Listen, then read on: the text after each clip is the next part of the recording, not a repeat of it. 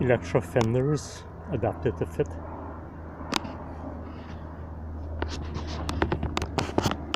Had to move the bracket up. Had to make my own bracket. Crimped this part in so it fit. Here's the battery.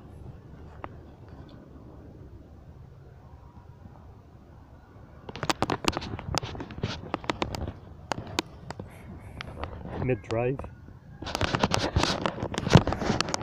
How to make a special adapter.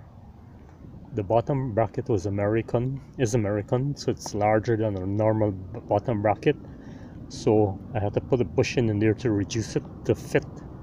Not an easy job because you can't have the holes concentric because of the space between the motor and the drive shaft.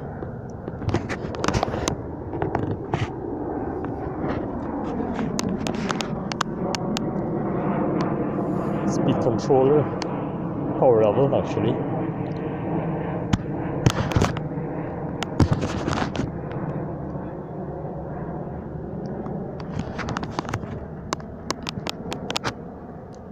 Five power levels.